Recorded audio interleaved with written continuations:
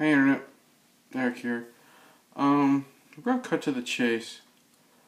Last night, as of when I recorded, or as I'm recording now, last night was Friday the 13th. So I watched and reviewed one of my favorite Friday the 13th films, Friday the 13th Part 4, a final chapter. And it's uploaded, so please go check it out. Tonight, being Saturday the 14th, as of this uploading or this recording, I watched the movie called Saturday the 14th. This little film here. Now, I borrowed this from a friend of mine.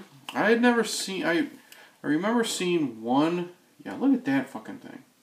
I remember one scene of this movie when I was a young kid, like when it came out. I rented it like on video. This came out in 1981. Shit. So, who knows when I rented it? You know, I was born in 81. But I was real young. I remember nothing of this film other than, you know, that one scene, which I'll discuss in my review. And, you know, all I know is it's, you know, it's notoriety of being cheesy, you know, at this time, in the fucking 80s. There were so many cheesy movies, you know, in the horror comedy genre.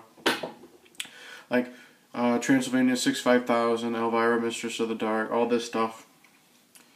And then I watched the trailer of this, and I'm like, looks like complete shit.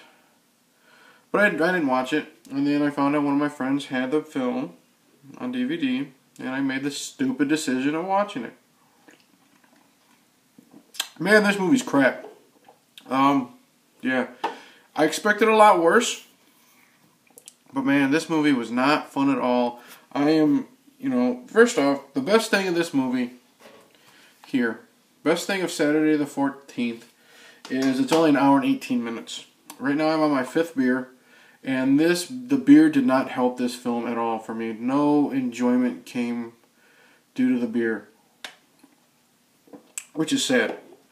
But anyways, we'll get into that. Now, Saturday the 14th, the plot is, you know, I don't give a fuck about spoilers. Usually I warn you guys in the beginning. I don't care right now. What's his face? I don't even know the fucking characters' names. You know, I know the young son's name is Billy. Anyways, Richard Benjamin and Paula Prentice, the two main characters, move into an old house that they got from someone's family member dying. I don't know if it's the father or the mother's family member dying. They move into this old house because they get it from a will, you know, someone's will. Move in with their 2 kids, and their little shithead son finds a book called The Book of Evil, and it's literally called The Book of Evil. And he reads it, and as he's reading it, the first thing it says is, "You thought Friday the 13th was bad, Saturday the 14th is going to be much worse." Okay. And as he's reading this book, every time he gets to a picture, the creature in the book, like the picture, disappears from the picture and it shows up, you know, somewhere around the house. Okay. And basically they're there to get this book. And a side story is Jeffrey Tambor. If you know Jeffrey Tambor, he's in the Hellboy movies. He's in, I guess he's in Arrested Development. He's in There's Something About Mary. He plays a vampire of sorts. This is obviously not him, but, you know, I guess his character. He plays a vampire of sorts who's also after the book. And, you know, eventually, you know, basically it's the family defending themselves against the monsters. Eventually some fat dude who is apparently Abraham Van Helsing shows up, also wanting to protect the family, get the book, blah, blah, blah. Final showdown between Jeffrey Tambor, the vampire, and Van Helsing, and I'm just waiting for this film to be over. Yeah, that's it. This movie wasn't funny at all. I did not like any of the jokes, really. I thought the reason I knew I was in for some shit when we first it starts off with Jeffrey Tambor, the vampire, and his vampire wife or girlfriend or what the fuck ever, and they're trying to get into, you know, trying to find a way to get into the house. They find out that they can't buy the house because this family, you know, got it from the will of the relative. And I know I'm in for some shit. Is when we first meet the family, or at least the mother and the father. It's at the will reading, and the guy reading the will says, you know, let's just say Aunt B died, okay? And Aunt B is, you know, is talking to, like, her sister Ethel. We'll just say. Doesn't matter. And basically, according to the will, Sister Ethel always borrowed things that, you know, she never returned. So basically, I'm leaving you with all, like, my overdue library books or some shit like that. Something stupid. And then he proceeds to, in one final thought, she wanted me to give you the raspberry, so he sticks his tongue out, you know, that whole thing. Fucking dumb. And then we get to, you know, he reads the will saying that, you know, this family gets the house, and then he keels over dead. You know, really bad, like grabbing his neck, like, you know, real bad, you know, acting, choking. Bad. So the family moves in, and I did like how when a family first moves in, they don't know what they're getting. They think they're getting a nice house, which the first house they see is literally the house from Nightmare on Elm Street, and they do live on Elm Street. So that was a cool nod. And when they finally meet, you know, Fat Van Helsing, he lights a candle, and the candle is the shape of the Pazuzu statue from Exorcist. So those little nods are kind of neat. However, the rest of the film is not neat. You know, they see the weird surrounding, you know, weird things that are happening in the house. The TV only gets a channel that plays the Twilight Zone. When they flick on the light switches, the lights don't work, but the candles turn on. Kind of cheesy stuff like that. The acting is as horrid as I expected. The main actor, what's his name? Richard Benjamin. This fucking dude. He tries his best to be funny. There was a couple parts I chuckled. But overall, he's flat and boring. The mom is boring. I hate the fucking little kid. The little kid is like, I expect him to be like right out of like some 80s sitcom. And I just wanted to punch him in his face. I just couldn't stand him. And he's the one we follow through the most, because he's the one who reads the book, and he talks to his, you know, father. There's a scene where he tells his dad that there's a monster in his room.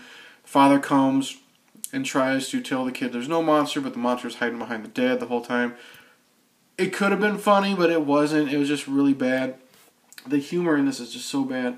And the daughter doesn't have much. Except the one scene that I remembered from seeing when I was a kid. The reason why I remember seeing this as a kid was the one scene is the daughter, you know, she's taking a bath. And the thing is, you know, she's only, I didn't realize this, you know, at the time when I first saw it. When I first saw it, I was probably like 6 or 10 or whatever. And I'm like, ooh, girl getting ready to take a bath. But the thing is, earlier, when she's taking a bath, you know, the director is like a real perv here. He focuses on her taking off her shirt, slowly taking her underwear down, and getting. There's no nudity, but it's because this is PG. There's no nudity, but she, you know, slowly focusing on her taking her underwear down, you know, letting the audience know that, you know, she's naked, she's getting in the tub. And the thing is, earlier on, she talks about how she hasn't gone to college yet. So this girl, at least, you know, the character is in high school. So how awkward can you make this, you know, us watching this film, a young girl, a high school girl, focusing on her getting all butt-ass naked and climbing into the tub.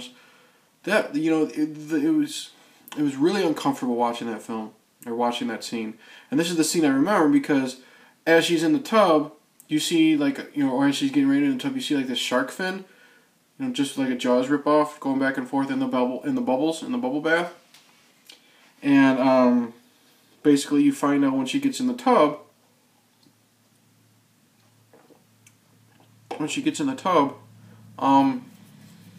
the creature from the Black Lagoon pops up from the tub, scares the shit out of her, and basically asks in his own fish language, we're looking for a book, have you seen it? And it's just a horrible scene, it's an awkward scene, she's running around in a towel, I'm just like, I don't want to watch this. And I just thought of something. This says it came out in 1981. Nightmare on Elm Street didn't come out until like 84. So how the fuck did they pay homage to the Nightmare on Elm Street house? Maybe I'm wrong, but that house looked exactly like it. But anyways, back to that fucking scene. That was just very awkward, very unfunny. And speaking of unfunny and stupid, excuse me, the way that the creature from the Black Lagoon, or that fish creature, whatever the fuck I want to call him, looks. Every single monster you can tell is just a dude in a suit. So they all look like, and unless this was intentional or not, they all look like if I went to like the local Halloween store and bought like a full suit. Shitty, rubber, fake, horrible. So you could tell the budget of this was like $50. And I don't mind shitty films. I don't mind low budget films. I fucking love Howard the Duck. I love Super Mario Brothers. You know, I'm a Uwe Boll fan, so that tells you something. I could not stand this film. Beers didn't help at all. I did not like Jeffrey Tambor's performance as a vampire. All he did basically the whole time when he was trying to get the book, it was get the book or bitch with his wife, and he just came off as a pussy. I chuckled a couple times. There's a scene where eventually there's a Halloween party at the house. And Fat Van Helsing has to play bartender. He's kind of funny, but after all, he just becomes annoying. Let's see what else. Oh, there's a final scene finally where Dracula, or Jeffrey Tambor, vampire, meets up with Fat Van Helsing, and they have a stare down, and they're looking at each other, and they're staring each other down. They're trying to be intimidating, and they're using magical powers, but every time they're looking at each other, there's like a foghorn. Or, you know, just weird trumpet noises or something like that. I was just waiting for Jeffrey Tambor to look at Fat Van Helsing, like open his mouth and like an elephant would trumpet. It was really bad, really horrible, really stupid. I know they're trying to go for over the top funny here, and I'm no fucking writer, but man, this was bad. This was horrible. This was awkward. This was boring. There is nothing redeemable about this film. What else? I know I wanted to say one more thing. And I fucking forgot. You know what? Because there's nothing memorable about this film either. And I know once I shut off my fucking iPad, I'm going to remember, oh, I should have ripped on it for this. But I can't. Oh, God. What did I mention? You know, bad costumes, horrible effects. Oh, the cop. Their neighbor is a cop, okay? Yeah. Hold on. If you've seen my reviews before, or seen anything where I've mentioned cops in horror movies, especially when I bring up Halloween 5. Eventually, now I'm going to have to review that film because one of my buddies talked about how much that Halloween 5 has some redeeming qualities. So no, it doesn't, and I'll get to that in my review. However, we're talking about bumbling cops. Well, this dumb asshole, he hears some screaming coming from the house. And this is right after the creature from the Black Lagoon shows up in the underage girl's bathtub. And he's about ready to break down the door to save her. But while he's doing this, the soundtrack turns into like that, was it when someone plays a bugle to charge? And he runs into the door. I'm just like, oh, why do you have to give the dumb fucking cop a fucking stupid theme when he's trying to rescue? And I hate it when they show cops in films being fucking jackasses and retards. And that's how Halloween 5 will be when I talk about it. But again, I'm not talking about that. I'm sadly talking about Saturday the 14th. It's not helping. Anyways, I'm cutting this short because I don't want to talk about this film anymore. Yeah, sorry. I really, really gave it a shot. I went into this with low expectations, and I still left disappointed, bored. You know, I should have drank like whiskey or vodka with this. Not the worst film I have ever seen. That would probably still be, you know, A Million Ways to Die in the West by, you know, Seth MacFarlane, that fuckface. But still, this is definitely close to the bottom of the barrel. I do not recommend this film at all. I don't care if you're a fan of bad movies. Like I said, excuse me, I went through with the list of movies I love. They're total shit. I mean, I love Armageddon with Bruce Willis and Ben Affleck. Don't tell me that's a good movie. I love it. I could not do Saturday the 14th. There's a sequel called Saturday the 14th Strikes Again. Won't be seeing it. Oh, one thing I did want to say. There is kind of a twist ending that I did not see coming. And I thought that was somewhat cool. But again, the execution was...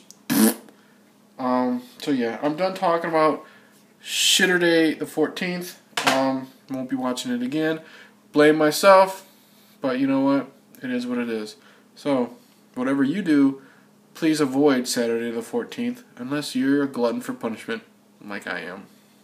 Alright. Thanks for listening to me drunkenly ramble about this crap movie. If you like what you see, check out my other stuff. Please subscribe to my channel. That whole spiel. I'm not going to go through it anyways. You know, if you like my stuff, you like it. You don't like it, you don't. Whatever.